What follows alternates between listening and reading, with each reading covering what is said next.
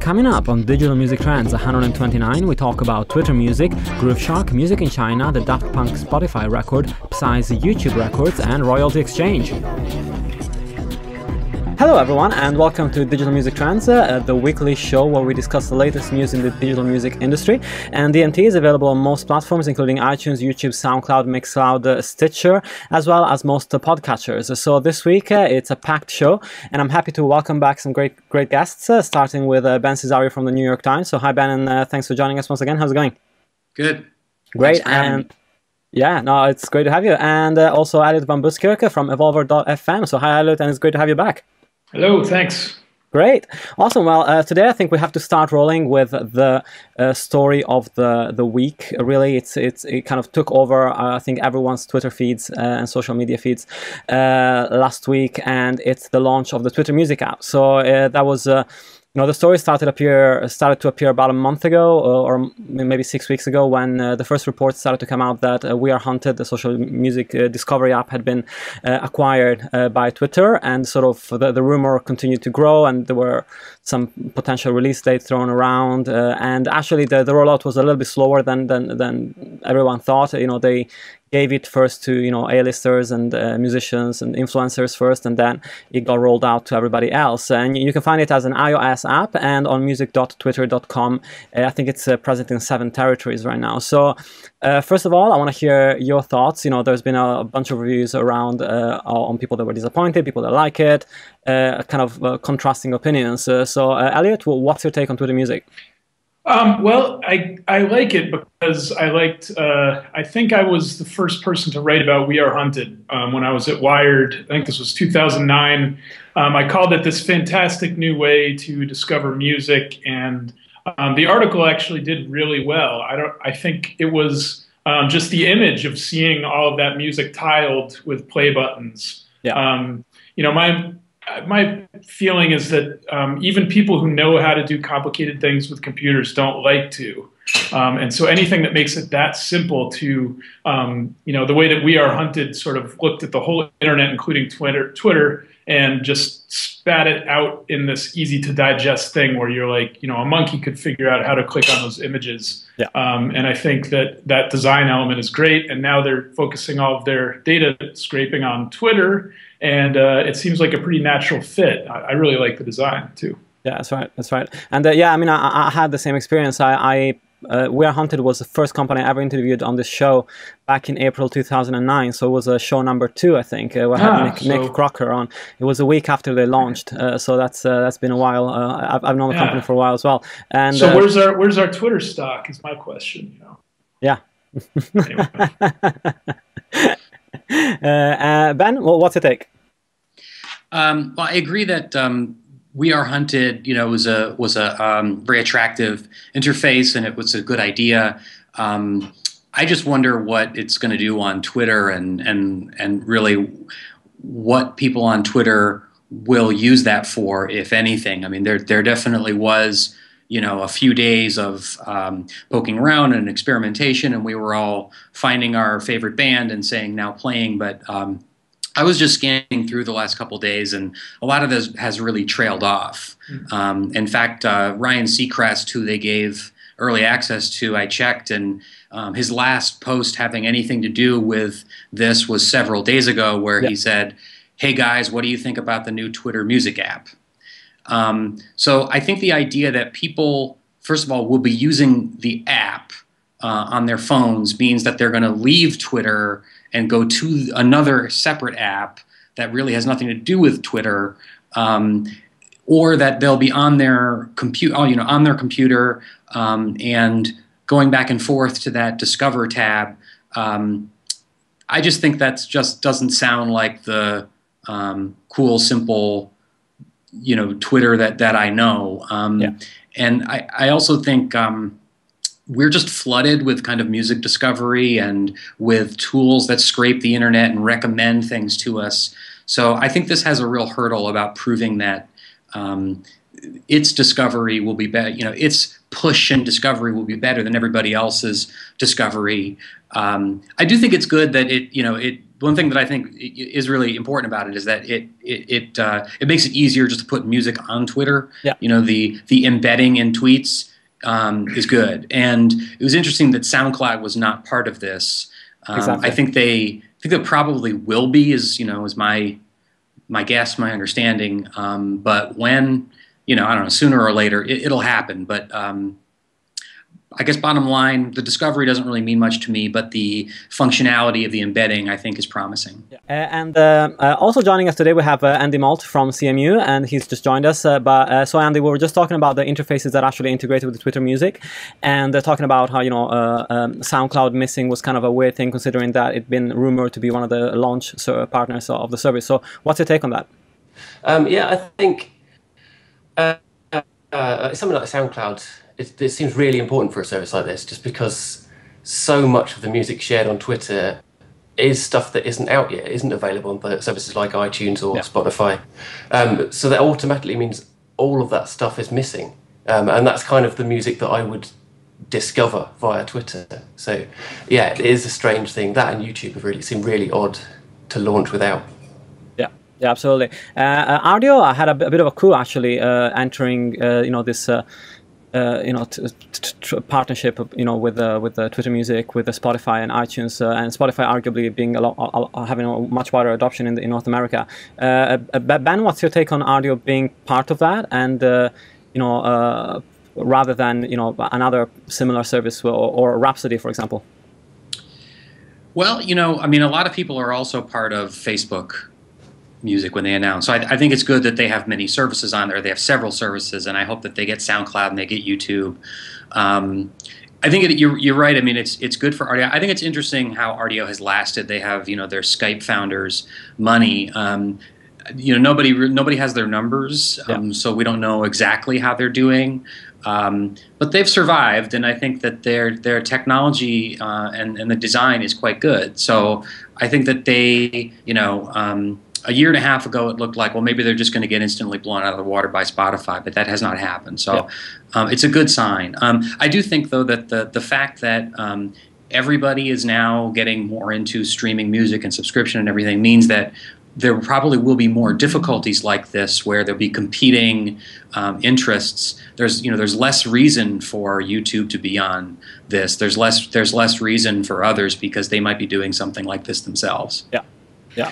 I think there's another interesting aspect here, which is, so if you go into Spotify right now, the We Are Hunted app is still live, and it still looks at the entire internet. So it's interesting to see, to look at the Twitter one right side by side with the Spotify version of exactly the same thing. I mean, they're the same charts, popular and emerging.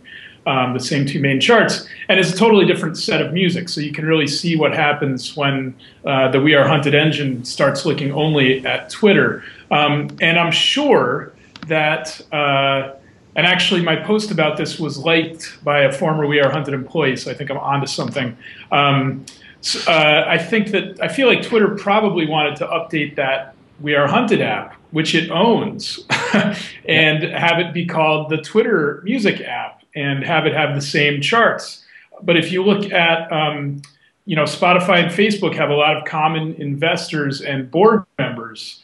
So it's kind of looks like it's setting up to be, Spotify and Facebook. And then, I think that's why Ardio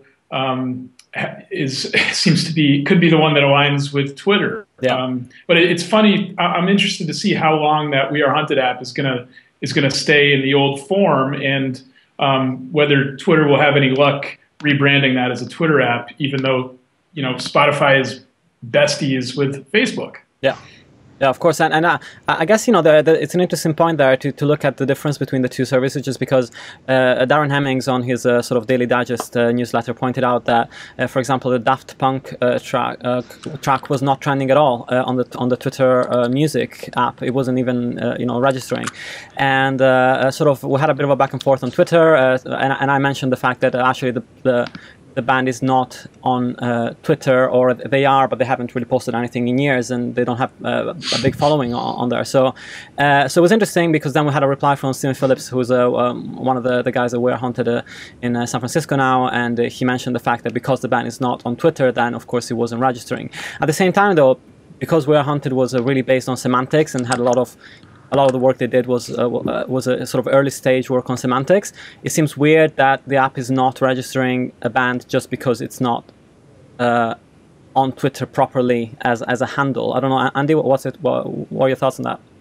Well, I mean, that's an obvious flaw of something that has been, well, something that's been all over Twitter, not just the internet. Like, you know, that track went everywhere, and if it's not showing up in Twitter's dedicated app for that, then it really throws up a huge flaw straight off. I mean, I guess it was just unlucky for them, because Daft Punk, I guess, is probably one of the only major acts that doesn't have a relatively active Twitter account. And so I guess it was just a bad luck that the track came out in the same week that the Twitter app was released. But it did highlight a problem with it. But I guess, you know, they'll probably fix that kind of stuff relatively soon. Yeah, I think there's a chicken and egg problem going on with Twitter Music too, where, you know, people really need to use it in order for it to get really good. And this could be, I guess it's kind of a cold start issue. You know, if it becomes something that everybody uses, then Daft Punk would be crazy not to have more of a presence there. So it'll be interesting to see whether the chicken and the egg can sort of appear at the same time as has to happen. Yeah, of course. And I mean, and the cool thing about Twitter Music that I think people were excited about the week before it came out was the fact that because it can aggregate different services, it could act as one of the only places online, at least the only mainstream place online where you can find an aggregated selection of music where you can cross from one service to the other, and the links would still work, I guess, all the dimensions would still work. And the only other app really to do that extensively is Tomahawk at the moment, also based in New York. So, I mean, I'm only hopeful that we're going to see more of those integrations where you can actually jump from one service to the other. That would be great. And Eliot, you know the guys at Tomahawk pretty well as well, right? Yes, I do. Yeah. Yep. So I'm a big fan of it. I love it for. I've been using it to embed playlists now because you know, I used to do the Spotify playlist. So if somebody doesn't have it, it doesn't work. And Tomahawk, you know, pulls from SoundCloud, YouTube, everything. I mean, it seems like maybe Twitter should maybe look at that too. Yeah. As long as they're in the mood to start buying stuff. Yeah, we do exactly the same on CMU as well. Yeah. Yeah, if I could just say, I just sort of there's a psychological aspect to this and to a lot of the others that I think is interesting, which is like the constant ranking. You know, the listing of what's popular sorted in various different ways being the way to tell you here's something to listen to, because you're either going to say, well, I need to listen to that because everybody else is listening to it, or it's immediately going to look wrong to you. Yeah. So you're going to see it and you're going to say, well, you know, it's recommending these 25 people for me, but why does it not know that I've already listened to them 25 times in the last 3 months?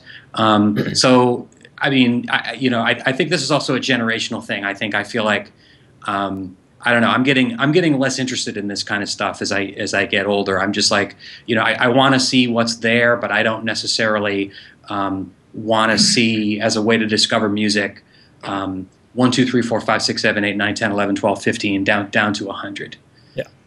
Yeah, sure. Yeah, I also think like I discover a lot of new music through Twitter. It is kind of one of my music discovery apps, if you want to call it that. And but I discovered that because people are recommending stuff and they're saying this, you know, you should listen to this, and here's why. Right, a particular person. Yeah, and now Twitter's given me an app that strips all that out and just says these are the things that are popular. And in fact, like last week when they launched, one of the tracks highest up on their emerging artists was the track that had been at #1 in the UK for 2 weeks. So it's kind of, it felt like that should be popular rather than emerging. So I think there's some fine-tuning to do on that front. But you know, trying to move on from Twitter, because of course we could go on forever about it. I mean, there's so many issues around how people use Twitter as well that are going to come into play in the next few weeks. But I mean, I think at this point we can just sort of wait and see how much this app is going to actually affect our feed, and if people are going to keep using it after the first sort of couple of weeks of excitement. But another startup that is not doing so well is Grooveshark. They suffered a major court loss in the long-running case against that Universal brought against them actually back in 2011. So the lawsuit was filed by Universal for the recordings that were released by the label before 1972, which are not subject to the DMCA regulation. So basically that means that any track that was distributed by Grooveshark and that was released before 1972 was basically infringing on Universal's copyright. And after a first ruling last year that was in favor of actually Grooveshark, which is a major win for them, the retrial or the appeal went in favor of Universal, which becomes a major problem for Grooveshark because of course they're being attacked left, right, and center, and one wonders how long they're going to be able to keep going like this. And in fact, just a couple of hours I think before this came out, Grooveshark CEO Sam Tarantino released an interview on Mashable, which outlined the fact that the company was kind of having a hard time, and he was admitting of being broke and paying himself only a $60K salary, having to cut back on staff and cut back on locations and all of that. So in light of this, what do you think of Grooveshark, and where is the company heading, and can it be salvaged? I don't know, Eliot, what's your take? Well, I spent some time with Sam last year in the Grooveshark offices, I think sort of right by Penn Station, and I showed up and he was playing a guitar, just supposedly coincidentally or something, but it was pretty clear that he was trying to make a point, that he plays music, and the inference, I guess, is that there's some respect for the artist there. To me, Grooveshark made more sense when there weren't as many licensed music services. Yeah.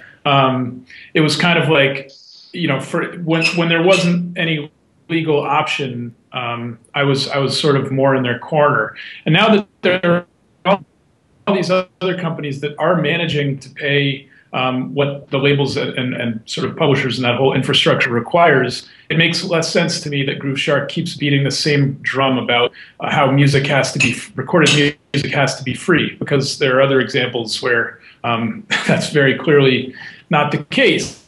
And I guess they had a license from EMI for a while, but pretty much there's no music on there that's supposed to be there. I mean, 99.9, as many nines as you want, percent of the music, probably people don't want it to be on Grooveshark. I had lunch with them, and one of the Grooveshark people said something interesting, which is that they are very careful to keep the Beatles music off of there. And that sort of pokes a hole in their DMCA safe harbor argument. If they can do that for the Beatles, why can't they do that for my brother's band, Javelin, whose album just came out? Good one. You did it. There we go. All right. That's right. And Ben, what are your thoughts on Grooveshark? Do you think a company is going to be able to survive this year, and how's it going to work? Well, they've been playing with fire. I mean, it's been obvious for years. It's worth pointing out, though, that this is only one of the lawsuits that they're facing. This pertained to the pre-1972 recordings. Being liable for infringement on those is very bad. They can suffer a lot of damages, which would probably be ruinous, as they've been for many other services. But there's also the issue of post-1972 recordings. And the DMCA is just a legal thicket. I mean, it's very tricky. And as we've seen with the Viacom and YouTube case, it's gone back and forth.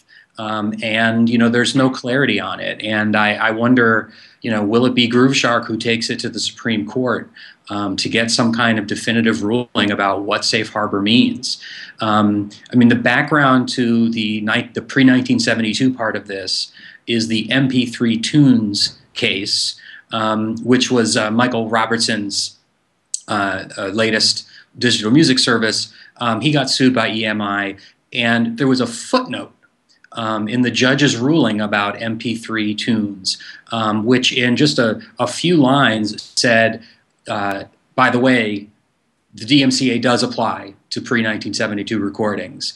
And then it was explained in another court, and now this is a higher court overturning that. Yeah.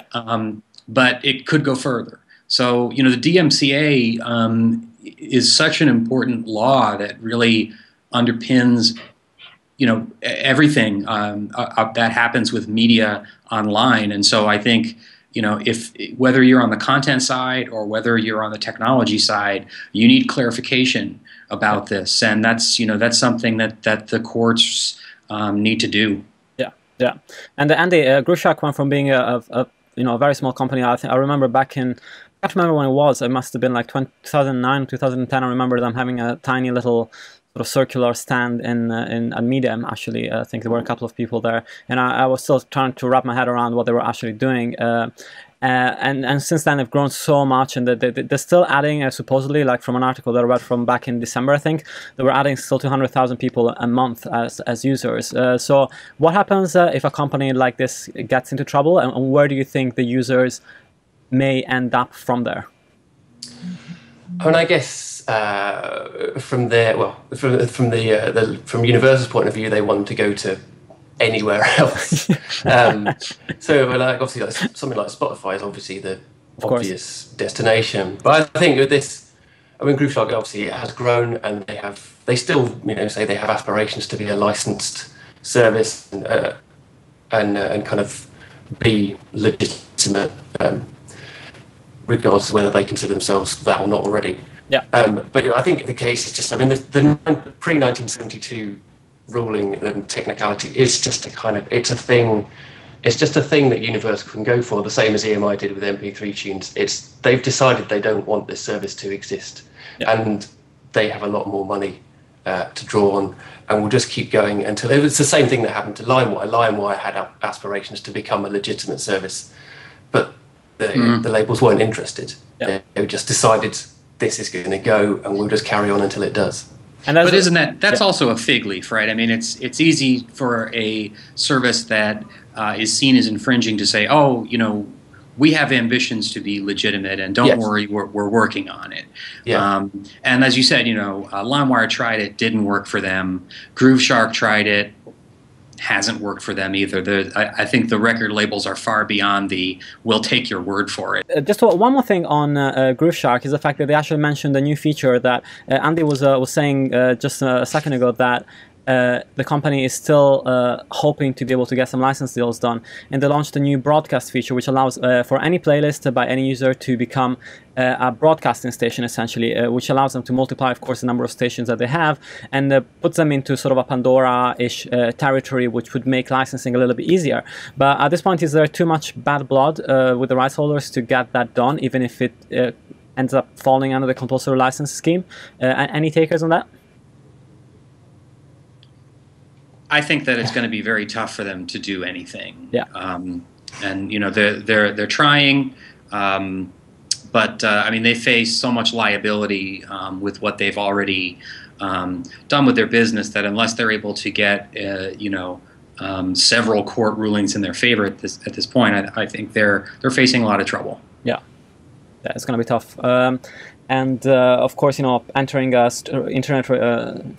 internet radio market requires them to generate probably a lot more revenue than they are right now. I don't know how much they're generating, but it's an expensive business, especially if you go into the compulsory license model. It can ramp up pretty quickly as you have people streaming music. But great. But yeah, moving on from Grooveshark, there's a story coming out of China this week, which allows us to kind of chat a little bit about the Chinese market. And it's about the Alibaba-owned Chinese retail destination Taobao, which acquired a streaming music service Xiami back in January, and they've actually pretty quickly integrated that into their own website. And the Next Web reported that it's now added a music function where you can actually listen to music in the background while you continue shopping on the site and browsing. So you know, another retail destination that, just like Amazon in the States, is trying to become more than just a retail destination and become a social destination and a content exploration place as well. So exciting to see, like, a legal, you know, a service that is actually aiming to create some revenue. be acquired and be redeployed. But does that give you hope towards the future of the music industry in China? I know that the only figures I could find were that in 2011 the recorded music market generated about $67 million in revenues. So a lot of room for growth over there, but still there's not a huge amount of support on the government front, as far as I know. So Ben, any thoughts on China and what's going to happen in the next year or so? Well, I don't know anything about this particular service, yeah. But I mean, China is just a fascinating subject, I think, and for so long, China and a lot of other areas in Asia and also in Africa and South America were just considered just ruined markets. Just ruined by piracy. You can't sell anything.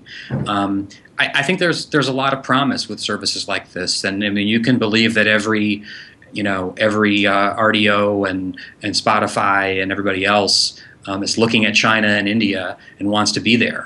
And iTunes launched in India. I haven't heard much about how they're doing.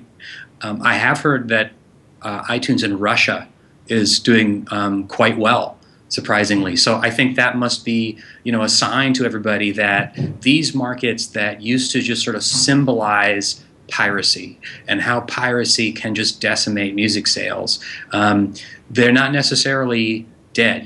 There could be life in there. Yeah. Andy, have you covered anything recently or in the last year out of China on CMU? We've certainly, when there is something to cover, we do cover it. Of course. But, have you seen much movement? That's what I meant, I guess. Yeah, obviously there have been things that have happened in the last couple of years that have kind of given hope that China might be a market that can be cracked, because obviously there's a lot of people there, and if it was possible to break in there and launch services that made money for Western artists, then that's a good thing for them. Yeah. But it's also a market that is very different and needs to be properly understood, and I think that's possibly the harder part of it. Yeah. Is actually knowing how to sell stuff there.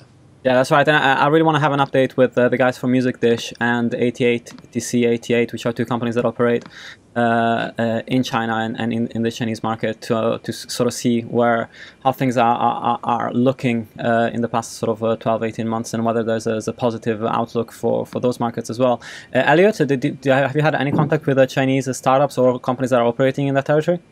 Not really. In fact, no. I guess I could be more specific. Yeah.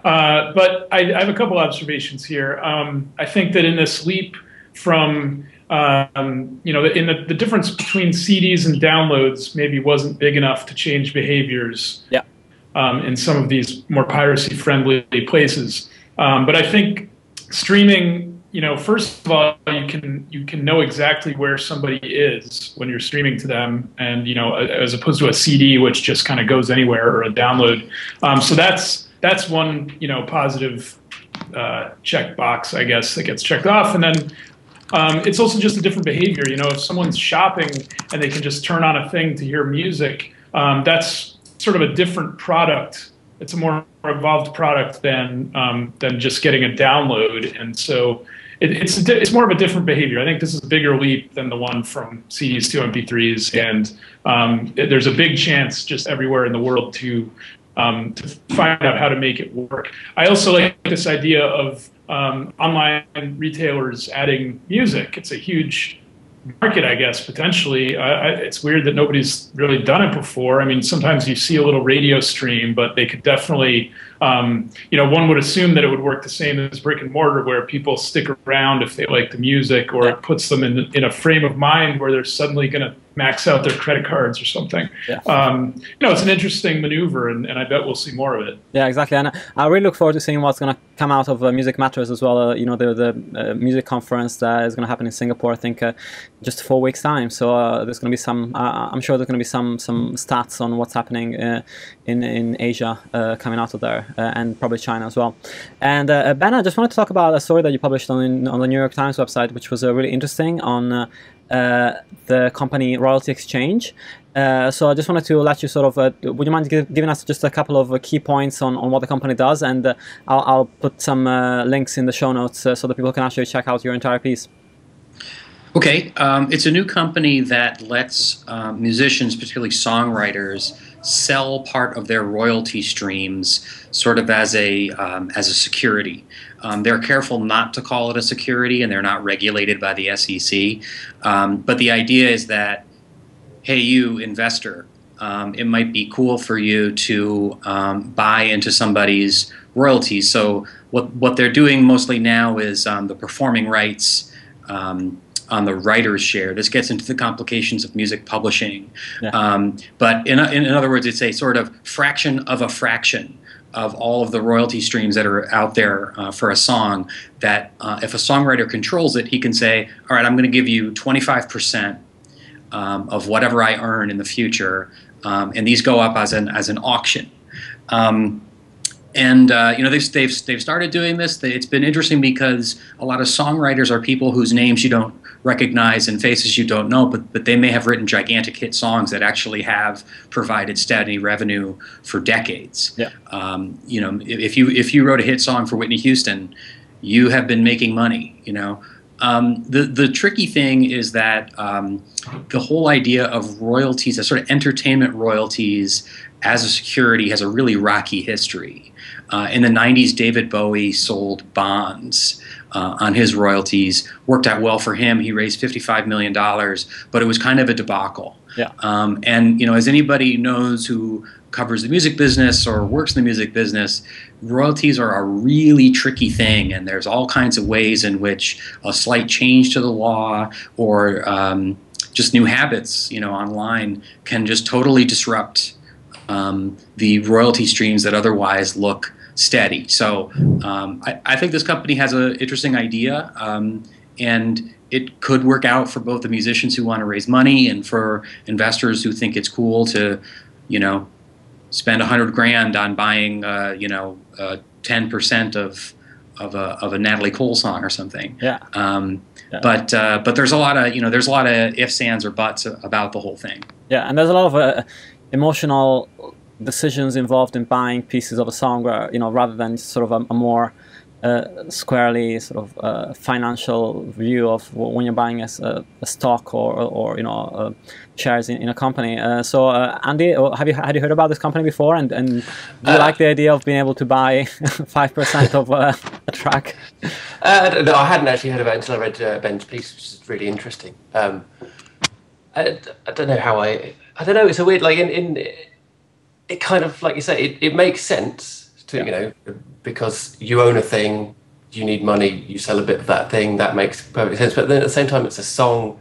Also, I mean, as a songwriter, you're kind of taking a gamble already on just the future of that song. When you write it, you're kind of assuming that that's going to be your pension almost. And selling off bits of it to make money now, I don't know. I need to think about it more. Yeah. Well, when you think about it, this is what, you know, the big music companies do all the time. They buy and sell these gigantic libraries of copyrights, and you know, this is a way for the Joe Schmoes of the music industry to sort of do the same thing. But you know, one of the things is here that if you're Sony and you're buying or selling 500,000 copyrights, you know, that's a business deal that that you can manage the risk for. You know, some of the songs might be hits, some of them might not be hits. But if this is your life's work, and the way it usually works with songwriters is you have a publisher, and whenever the song, say, gets played on the radio, the publisher gets a penny and you get a penny. Yeah. And those checks are sort of two separate checks. Sales are a whole other thing too. But basically what it means is that something that has been relatively secure, so that if you wrote that hit song 20 years ago, you're going to get the checks from ASCAP, and now you're sort of gambling with that, you know, that stream itself, your income, your pension. Yeah. So I guess it becomes a question of, if you are sort of songwriter that has, maybe you're already in your 60s and you want to, you know, get some more retirement money. You know, the income maybe you're getting from the track is not enough to fund, you know, whatever, you know, you want to buy a house somewhere else or anything like that. Then it might make sense to do that. Or you want to put your kids through college. Yeah, you know? Yeah, exactly. So that it might be a way to get almost like a no interest loan that you repay over the course of a lifetime of the copyright by giving away part of it. But it's interesting. I mean, Eliot, I don't know what your take is, but I mean, I'm just thinking about how actually few songwriters would be in the position to actually be able to trade this commodity, though, because so many of them are very much tied to a publisher, especially if they've had a track that has had traction or has been a hit. This is true. The whole thing of who owns a song. You know, many years ago, I took some type of music industry class when I just got to San Francisco in like 1996, and the first thing that the copyright lawyer who taught the class said was, you know, that copyright, one way that you can understand how messed up and confusing it is that there's 200% of every song. Yeah. So right there, that seems to already start, you know, stop making sense. The two things that spring to mind about this for me are I hope that it doesn't turn into like the new pawning your saxophone or something. You know, people in the grips of a temporary need for cash could make some rash decisions that would affect their futures. And then the other thing is, you know, I think this would make a great present. I mean, I think this sort of weird little secret of iTunes is that I don't know what percentage, but I have a feeling it could be as much as half of the music sold on iTunes as a gift. You know, those gift cards, parents who buy their kid an iPod and they want to raise, you know, a good conscious person, so they give them a gift card in the hopes that they don't turn to BitTorrent or something. So I think, you know, that would make a great present. That, you know, you can buy somebody the naming rights to a star. There are all these weird presents like that, and to give somebody a percentage of their favorite song would make a fantastic thing. I wonder whether this thing's going to scale enough that you could ever find a song that you know, or whether it's going to be kind of haphazard in terms of which musicians participate. Yeah, absolutely. But absolutely, I would encourage everybody to go and check out Ben's piece as well. As I said, I'll put the links in the show notes so you can go read it for yourself. And there were actually two interesting records that came out last week, and one was tied to Spotify and the other was tied to YouTube. So we talked about the Daft Punk track Get Lucky, and Spotify actually announced or touted it as the you know, the track that had the most streams on the day of release for a single. So that was quite an interesting bit of news. And on the other side, you have Psy's Gentleman, which is the follow-up to Gangnam Style, which has already hit, I think we're at about 220 million views in just about 10 and a half days or so at the time of recording. And it also had the highest number of views in one day, I think with 28 million or something along those lines. But it's interesting because it kind of shows you like a duality between, you know, the Spotify black box. You know, they said this was the highest number of streams they've ever done, but they didn't say at all, or not even a region of how many those were. And YouTube, that has always been very transparent in exactly how many views a track gets and how that works. So how do you see Spotify evolving in terms of how they share the figures on streams, for example? Because that can be a very significant benchmark going forward for artists' achievements, and how do you compare that to YouTube's complete transparency and brutal transparency in terms of how many people have actually watched the video? Eliot, do you have any thoughts on that? I don't know. I don't think we're going to see Spotify suddenly start pulling YouTube and putting these, you know, attaching numbers to each of the tracks. I don't know what they would gain by that. I'm sure the numbers aren't as high as YouTube's, which are just obscenely ridiculous. I mean, every time Psy does anything, it's just the mind boggles, and every YouTube hit breaks a new record. You know, these numbers are just going in one direction. You know, I think it's a little bit. I wonder sometimes if Google wishes they hadn't done that, because, you know, if you're Psy or his label, you can sort of see how much you would have paid if those those plays have been on Spotify, and YouTube makes it very clear. And I did the math on how much Psy made from having the most popular video ever on YouTube, and most of the popular videos on YouTube are music. So it really is a music service, and I forget the exact number. I think it was like $4 million. So that's the absolute high-end, best-case scenario for YouTube monetization, and it sounds like a lot of money, but when you compare it to other benchmarks, it's the per play is a lot lower. So it seems like Google's sort of painting itself in a corner, and I actually think this is why there's these rumors that Google's going to launch a subscription service, and my theory is that the labels are making them do it. And there was an interesting quote from someone at YouTube saying, some of our content partners are really interested in this other kind of model, and I'm pretty sure it's those massive millions and millions, those huge digits under Psy videos and other popular ones that probably have people at the labels going like, wait, this is money escaping, and I think this is why we're going to see a subscription from Google. Yeah. That's right. Ben, do you reckon that Spotify is worried about releasing actual numbers because they don't want people to actually, count their change and sort of start trying to work out exactly how much money somebody is supposed to be getting from a specific number of streams? I don't think it's Spotify that's worried. I think it's the labels. Yeah. And I mean, you use the word transparency. That's a really critical one just in the music business generally. And you said that YouTube is totally transparent. I'm not sure I agree with that. I mean, there is a play count there, and that is something that's very important. But what happens within the gears?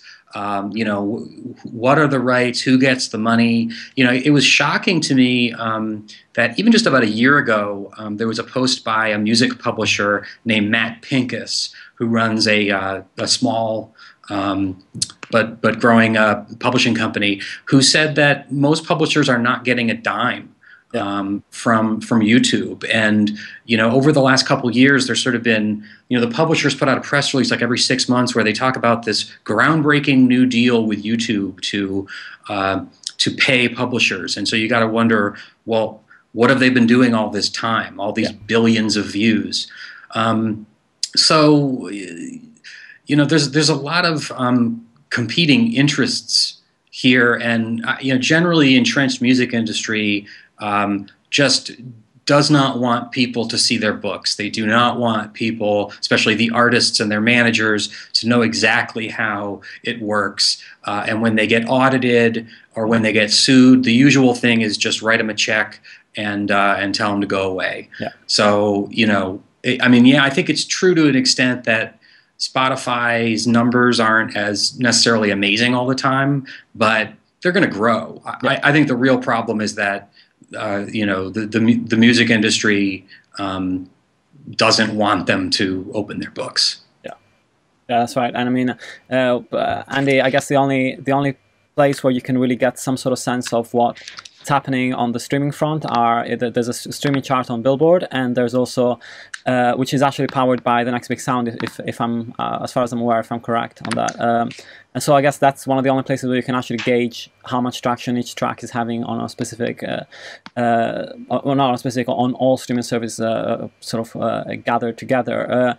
Would you like to see more transparency from Spotify and Audio and Deezer on the actual play counts? Well, yeah, I guess it would be interesting because obviously on the kind of the download and physical side, every week we get a chart where we get exact figures. Yeah.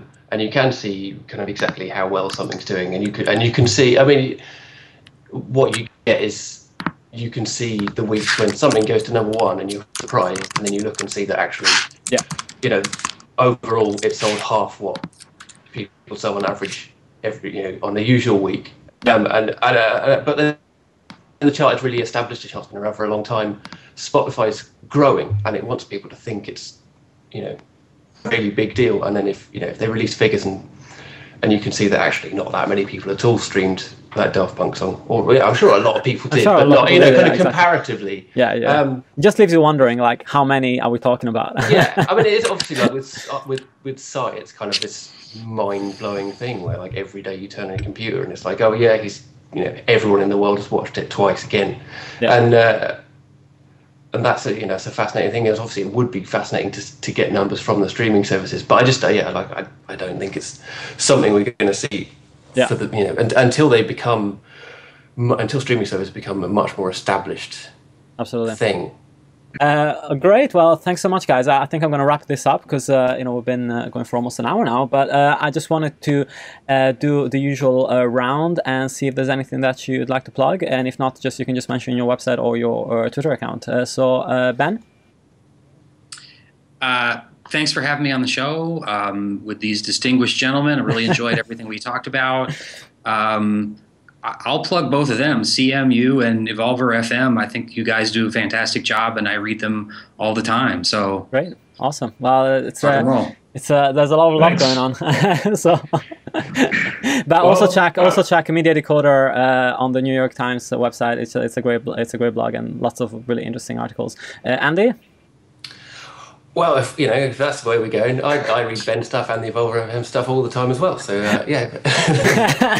This is like the best actress award on the Oscars. But I do also have something to plug. So yeah, you got The Great Escape coming up, right? We have got The Great Escape coming up next month, which we program the convention side of that, and we're just putting the finishing touches on the program at the moment, and it's going to be really exciting. So come to Brighton in May, everyone. Yeah, I should be there for at least today. Fingers crossed. Awesome, and Eliot? I will mention my brother's band, which I talk about, but Javelin. Their new record, High Beams, just dropped. Pitchfork sort of had the wrong guy write about it and wrote a savage review that was completely an outlier from the rest of the internet. They had the hip-hop guy review it, and it's not a hip-hop album. Oh, nice. I guess it's because they've done stuff with samples before that they had the hip-hop guy do it. But anyway, it's a fantastic album, and it's what the Beatles would sound like if they'd never broken up. That's wow, that's quite a statement there. So I'm sure we're gonna have to go and check it out just to see what it sounds like now. Great. Well, thanks so much, and have a great week, and I hope to have you on the show back soon. Thanks for listening to Digital Music Trends, and remember to check out the DMT 121 show on digitalmusictrends.com.